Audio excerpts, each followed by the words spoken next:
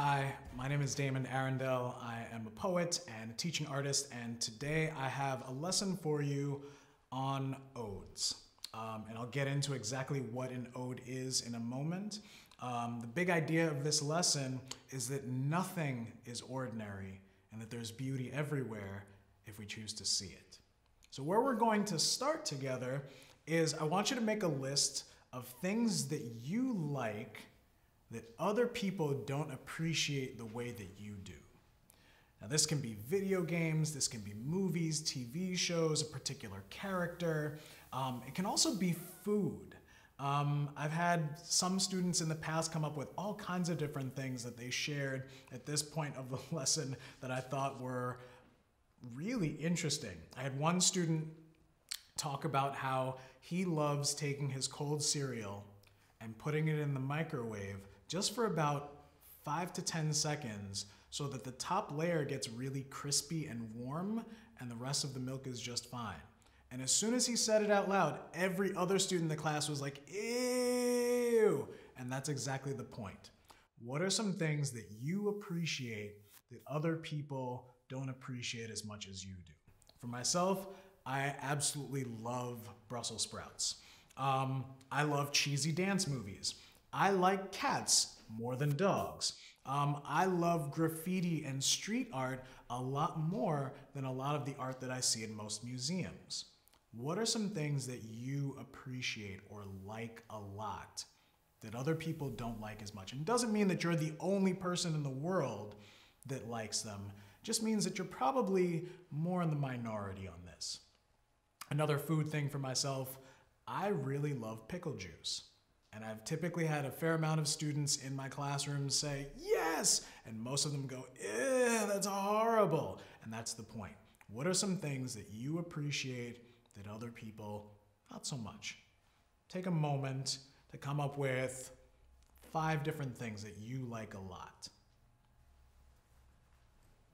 And I'm gonna add to my list.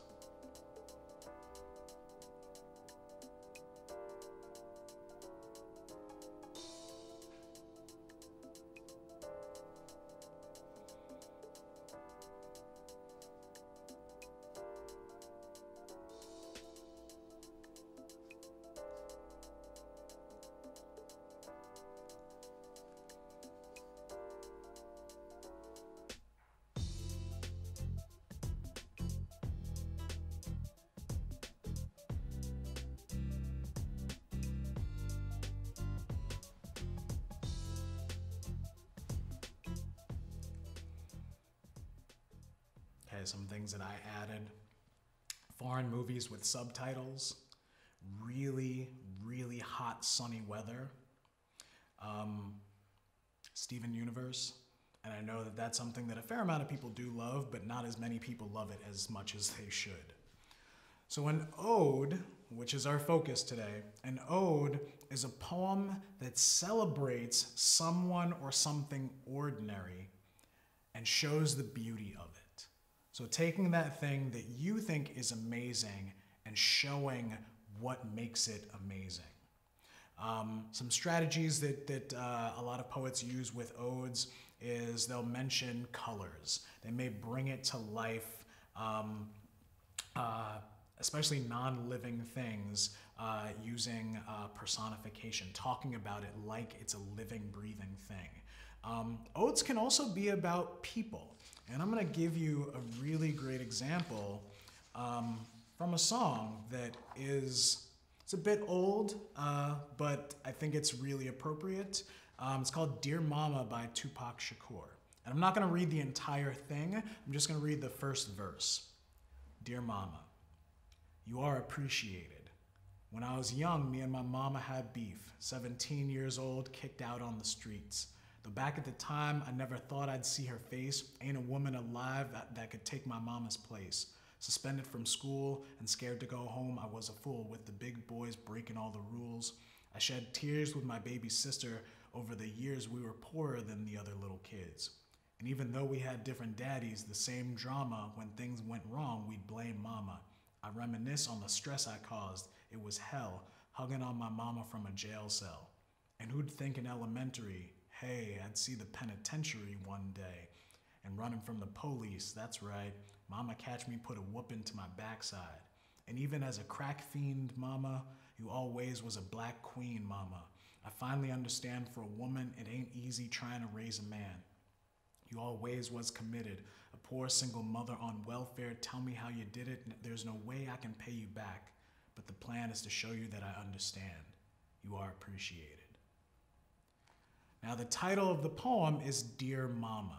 He's writing it almost like a letter to her, trying to show her how much he appreciates her. And some of the things that I love about this poem is the simple fact that he doesn't hide the things that could be seen as negative. There's a fair amount of things that he mentions in this poem that would not be seen as positive. The fact that they were on welfare, the fact that she was addicted to crack, the fact that she gave him a whooping, the fact that there was a point in time where she was talking to him through the bars of a jail cell. There's a lot of negativity, or rather negative things that happened in their lives together. And yet, despite all of those things, Tupac still refers to her as a black queen. And I think that's kind of amazing. And it speaks again to that big idea that nothing is ordinary and there is beauty everywhere. We just have to be willing to see it. So we're going to use this as a template for our own odes. And again, the point here is to pick something ordinary, a place, a thing, a person, someone that other people don't appreciate the way that you do. Or maybe someone or something that you appreciate now, but you didn't appreciate it at a previous time. You're going to give your subject praise or thanks. You're going to speak directly to the object or about the object, just like Tupac did in talking about his mama. You're going to use adjectives and descriptive words to bring this thing to life, to tell us what it looks like, what it sounds like, what it feels like. Feel free to think about this thing, especially if it is a thing, to bring that thing to life through what is called personification. And feel free to repeat lines. And I'm going to give you an example of my own that I wrote. This is called Ode to My Bald Head. Like a lawn whose grass is dead or dying, you are sprinkled with black and gray hairs. On long days, I lack the energy to mow the weeds, so I cover you with a hat. In the cold, you shiver like a homeless alley cat.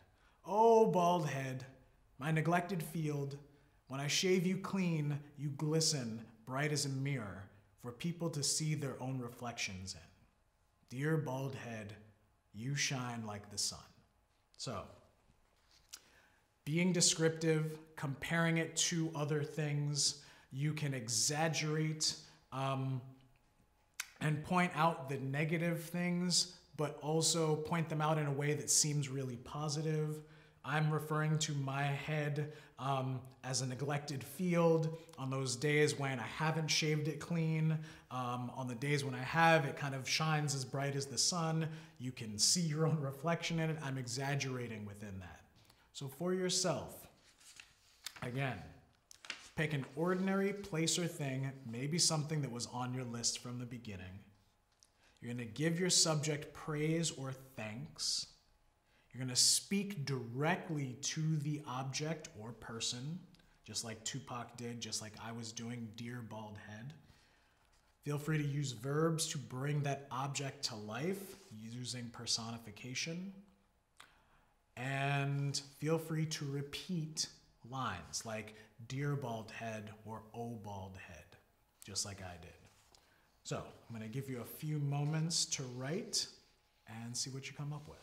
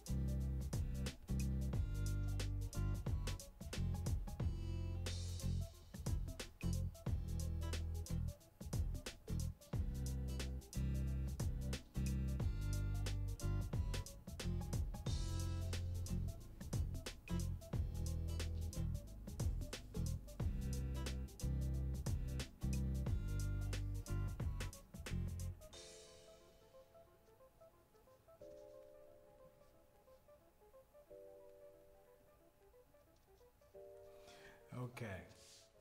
I'm going to share with you what I just came up with. There's a fly that's been buzzing around the room, so I decided to write about the fly. Dear fly, buzzing around the studio. I love to watch the camera operator's eyes follow you to and fro like a pendulum or a tiny, tiny tennis match. You are black, not neon green like the ball, but we cannot stop watching you. You buzz in my ear. Your buzz in my ear is radio station static I can't not tune into. Oh fly, your persistence is magical. Thanks for writing with me. Thanks for being here, and enjoy the rest of your day.